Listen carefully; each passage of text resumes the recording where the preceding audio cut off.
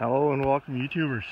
So, as you can see on the farmstead today, we got another, well, let's take a look at the truck. Probably about 6-8 inches of snow.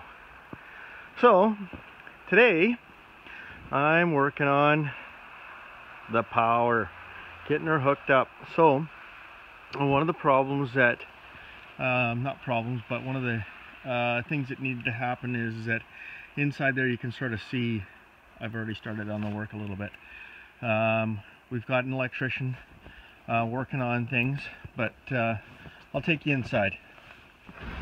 So, say hi to my two friends, Reggie, Tika, and here we are. So this is the electrical room. Power's going to come in from the two masts outside. You can sort of see them through the poly there, and then it comes in and comes into this big service disconnect, and then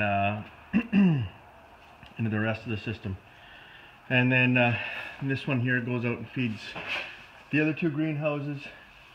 And coming from here on the bottom, you'll see eventually there'll be a wire connected to the panel on the other side of the wall, and that'll be for eventually power in this place and running pumps and so on and so forth. So this wall used to be connected over there, but I guess code is that we got to give a meter clearance. So that's what we're doing. We're giving the electrician and anybody that's in this wonderful little room enough room to work safely.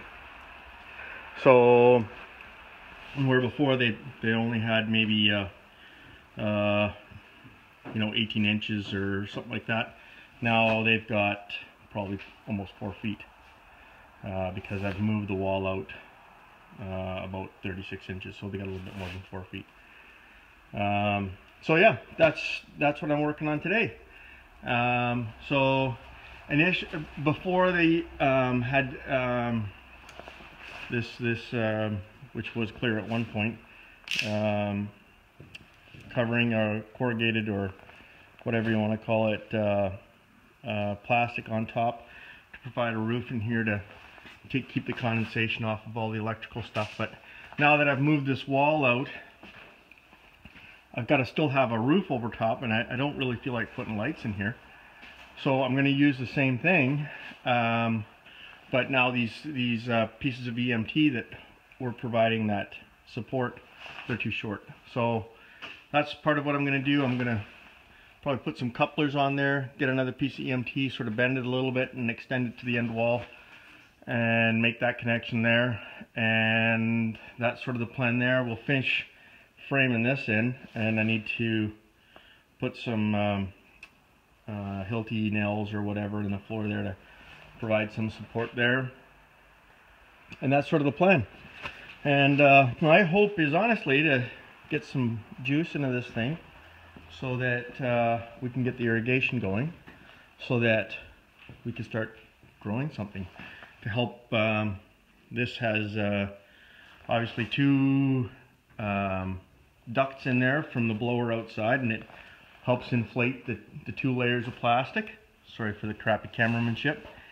And helps provide extra insulation. So hopefully in the next few weeks, maybe even by the end of the month for sure, this is early February 2017 I'm shooting this, we'll be able to have power, and we'll have enough heat, enough residual warmth in there that the plants will survive.